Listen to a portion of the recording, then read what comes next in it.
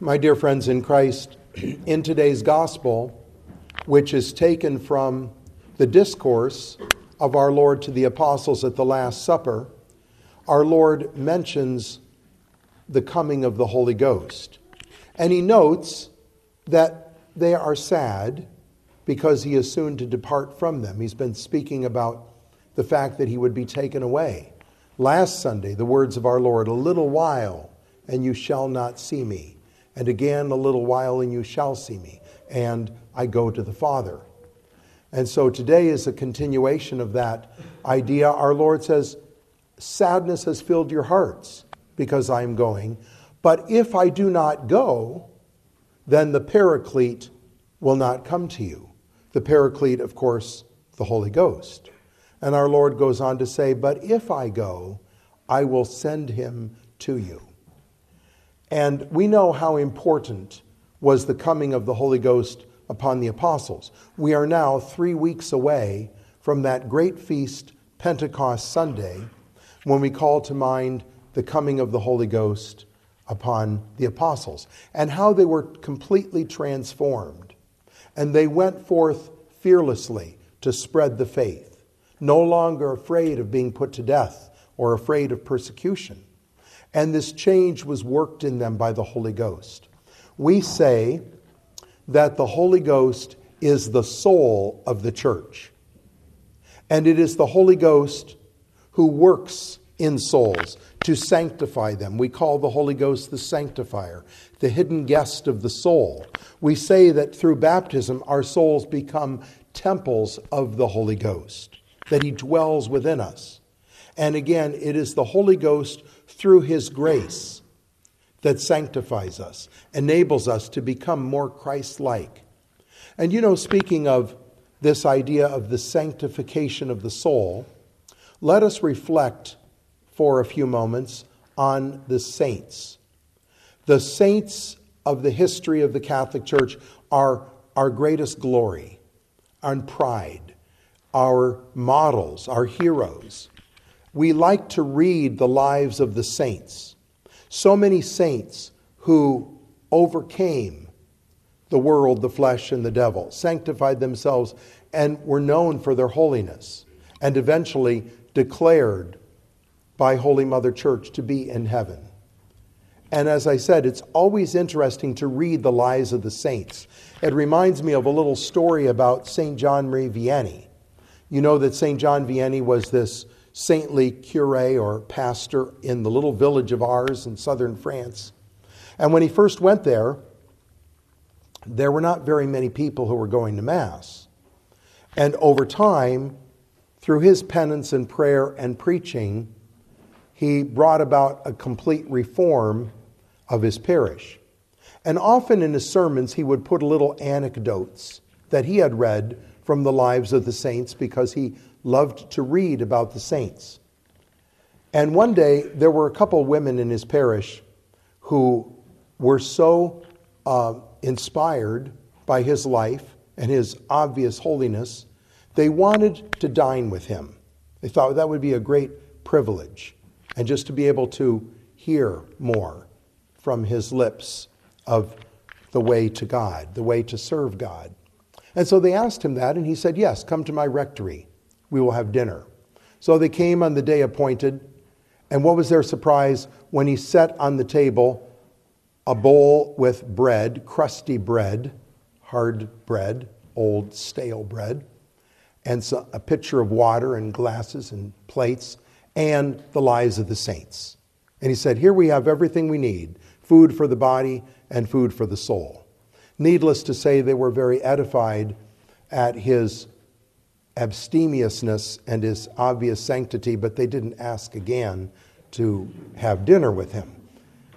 But the point here is that the lives of the saints really are food for the soul, because the saints were human beings like us, men and women of flesh and blood and of a fallen human nature, but they overcame it with God's help. So strive to learn more about the saints. There's some books that have a saint for the day, the story of the saint that is honored primarily on that day. And that's a good thing to read, the life of the saint of the day.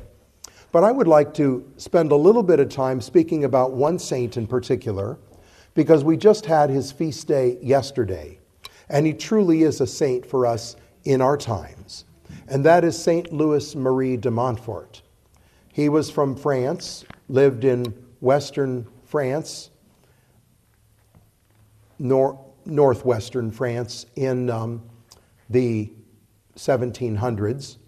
Born in late 1600s, he was ordained a priest in the year 1700, and he died at a relatively young age, 43, in 1716.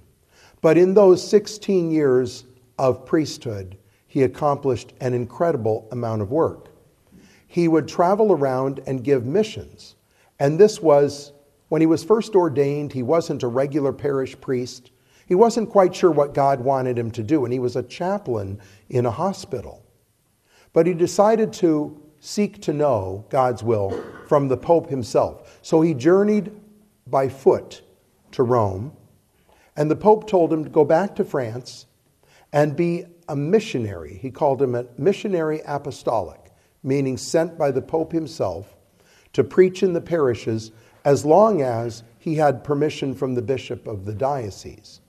And what is so incredible about his work of giving parish missions and bringing about a transformation in the lives of the people of these parishes, what is so incredible is that it was said that you could still see 100 years later in the parishes that he had given a mission, you could still see the effect a century later. Because those people taught their children, who grew up and got married and raised a family and taught their children and so forth. And it was passed down generation to generation. The sanctity, the love of Jesus and Mary that he had. And he wrote a number of books, but three in particular that are perhaps best well known. One is called The Secret of the Rosary. An easy book to read because it's not very thick, very lengthy. And it also has stories about the Rosary. It's a beautiful book on the Rosary.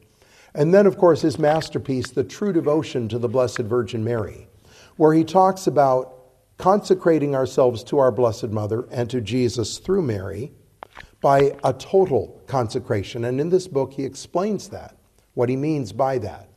And it's a very important devotion, one that we recommend to those who are interested to read about and then make the preparation for this consecration.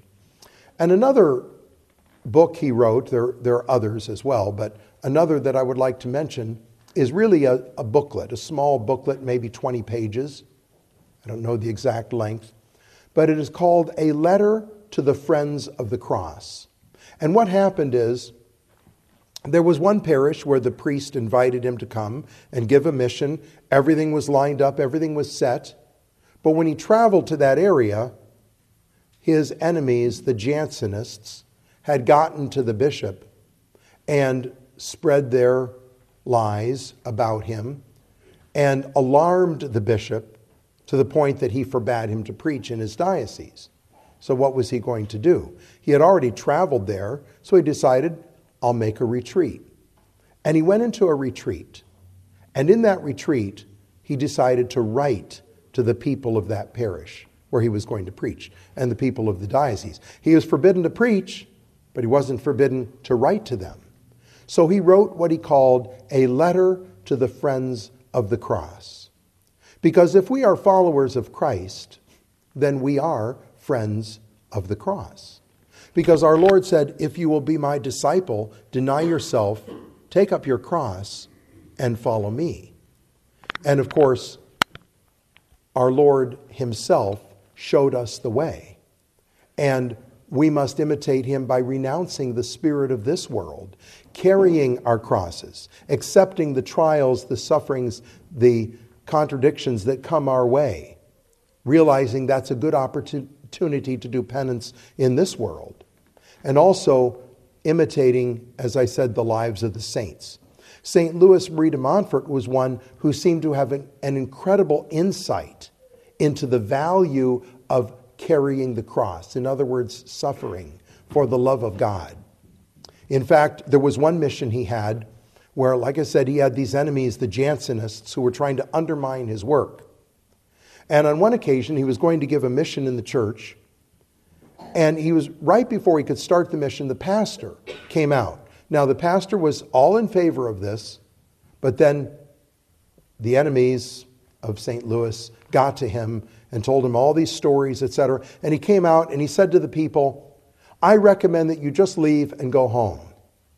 I gave this priest, Father DeMontfort, permission to preach to you, and I regret that I gave him permission, but since I did, I'm not going to withdraw that permission, but I think you're wasting your time. And then he walked out of the church. Can you imagine, here the pastor, after saying that, what did St. Louis do? He knelt down and prayed the Te Deum, the prayer, official church prayer of thanksgiving for this cross, this humiliation that had been given to him. And then he got up in the pulpit and gave the mission. Well, the people didn't go home. They stayed. And he had the greatest success at that mission of any mission he had ever given, because it was preceded by the cross. And so you see, when we have something to suffer, it is really a gift that God gives us to allow us to share his cross, his suffering, endured for us. So this is something you see in the life of St. Louis de Montfort. If you ever get the opportunity to read that booklet, The Friends of the Cross, it doesn't take very long to read, but it points out the value of bearing the cross, following our Lord on his path to Calvary, which is really, for us, the path to salvation. So let us reflect on the saints, learn about the saints. St. Louis Marie de Montfort, a wonderful saint, as I mentioned, for our times, but really all the saints. It is inspiring, something that we should reflect upon. They were given the great graces they were, St. Teresa, the patron of your parish here, that should inspire us to want to honor them, pray to them, and also to strive to imitate their virtues. And all of this, all of these saints sanctified themselves because of the grace of God, and it was the work of the Holy Ghost in their souls. What a great blessing that we have the Holy Ghost working within us as well. May we be cooperators, cooperating with grace. God's grace will be there. Let us do our part to cooperate with it, to sanctify ourselves and to become like the saints. In the name of the Father, and of the Son, and of the Holy Ghost. Amen.